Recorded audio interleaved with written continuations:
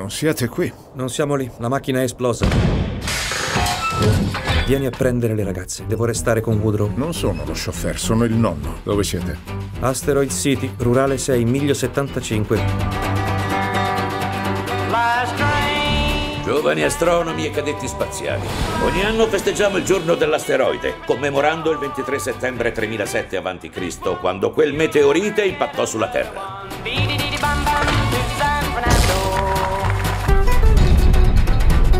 Porca paletta, è Midge Campbell. È stata grande in quel film della vagabonda nel bordello. Grazie. A cui viene un'amnesia e diventa pediatra. Era così autentica. Forse tra i tanti è il mio personaggio Non so perché preferito. non è piaciuto a nessuno. Oh.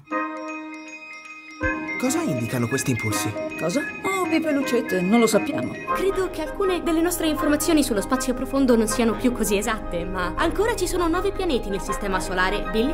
Ora però c'è un alieno. Che cosa succede? Non lo so. Non mi piace il modo in cui ci guardava. L'alieno. E come ci guardava? Come se fossimo spacciati. Forse lo siamo. Ho informato il presidente. Quanto possono trattenerci ad Asteroid City? Intendo legalmente. Il mondo non sarà mai più lo stesso. Un alieno che salta la corda, un alieno col cappello. Che c'è là fuori? Il senso della vita, forse ce n'è uno. Sei sposato? Sono vedovo, ma non dirlo ai miei figli. Nostra madre è morta 3 settimane fa. Diciamo che è in cielo. Che per me non esiste, è ovvio, ma voi siete episcopali. Nella mia solitudine ho imparato a dare completa e incondizionata fiducia alle persone che amo. Non so se fra queste ci sei tu, ma di sicuro ci sono mia figlia e i vostri 4 figli. A volte credo che mi sentirei più a casa fuori dall'atmosfera terrestre. Oh, wow. Anch'io. Sono strani, è vero? I vostri figli. Rispetto alla gente comune. Sì. Esatto. È vero. Freight train, going so fast.